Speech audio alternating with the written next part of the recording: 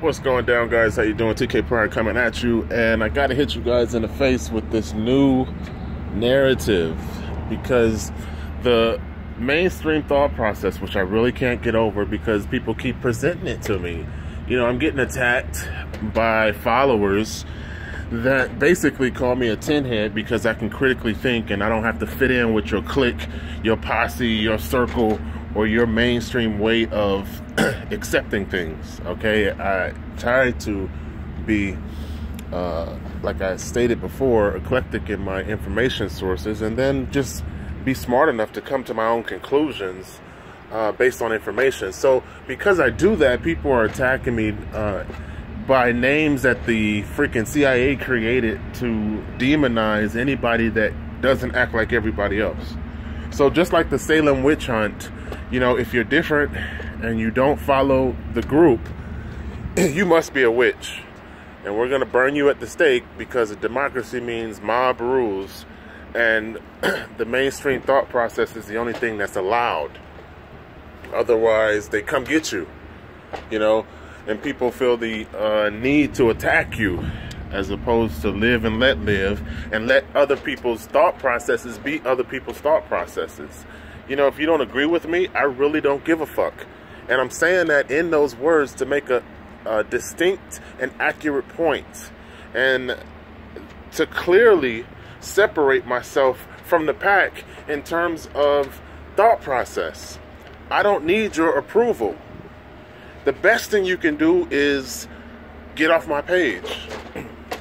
The worst thing you can do is just scroll past my video and save yourself the trouble of following through with the program mindset of attack somebody else that doesn't think the way you think.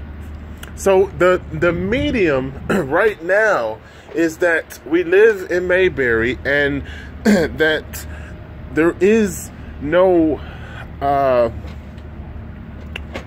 negative influence in finance that skews our system, our democracy, to the point where it benefits those at the top and is very non-beneficial for everybody else in society.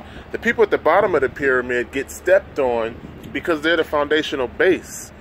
The people at the top live in opulence, and they're justified their opulence with overall man-made religion that basically says it's ordained that I stand on top of your neck, and you should be proud of the fact that you have nothing.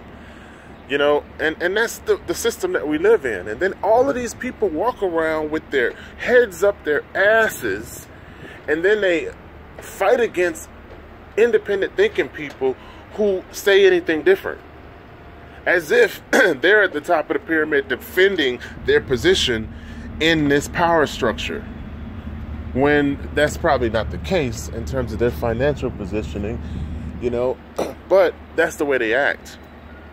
So the narrative is that we don't live in a one-party system that's controlled by the banking cartel, when so many different things have come out to prove that that's a factual reality. I mean, the writing's not on the wall. The writing has been leaked. The writing has been told by whistleblowers. People who used to work for the system are now coming out and basically putting it in your face and showing you that the whole political system in which we live and the monetary system in which banking, fractional reserve powers is based on a influence and a money sway. So it doesn't matter if you want to argue about, see, because when you talk about leadership typically means yielding to somebody who's in control.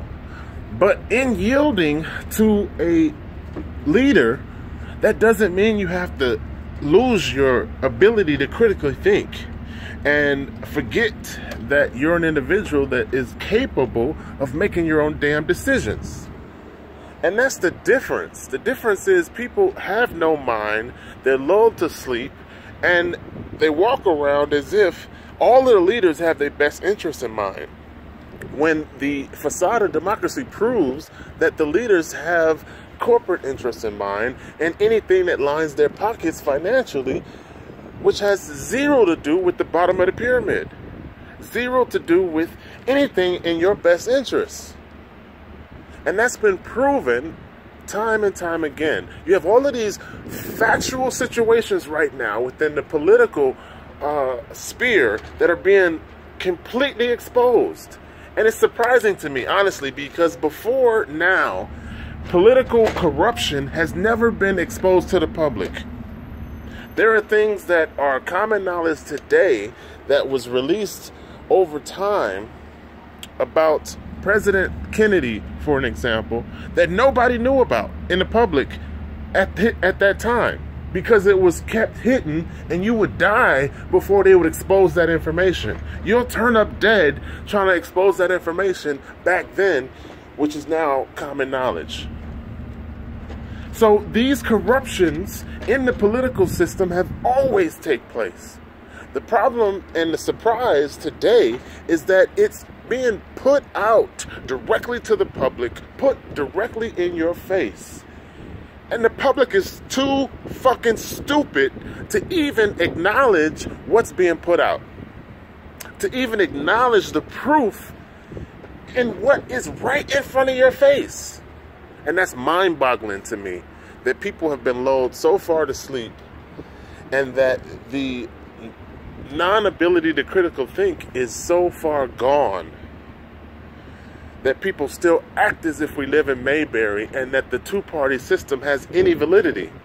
It's a one-party system that's influenced by bankers, because the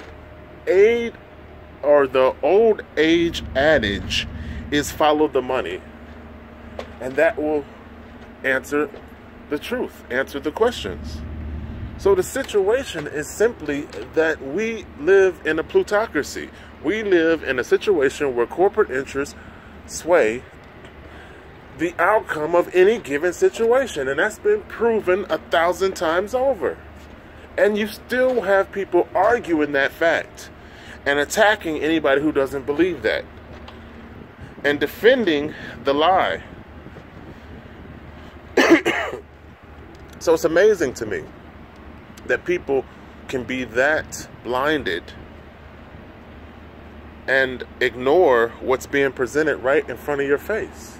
I mean, right now, there's information coming out in regards to the existing political parties. Right now, there's people who, quote unquote, are whistleblowers that are coming out in the system right now about the existing political process and the corruption going on within that process. And people just ignore it to the point where, oh, that's not true. And nobody does any due diligence in their homework, because it's being put out, like I said, in front of your face. The information is being exposed on a continuous basis. You've got operatives within the system that are leaking information about what's going on and what has been commonplace in Washington, D.C. So now that it's being exposed, people just choose to ignore it. I mean, I could name a number of different things that is being talked about and exposed right now, from the day-to-day corruption, sway of influence, use of influence to dictate outcomes,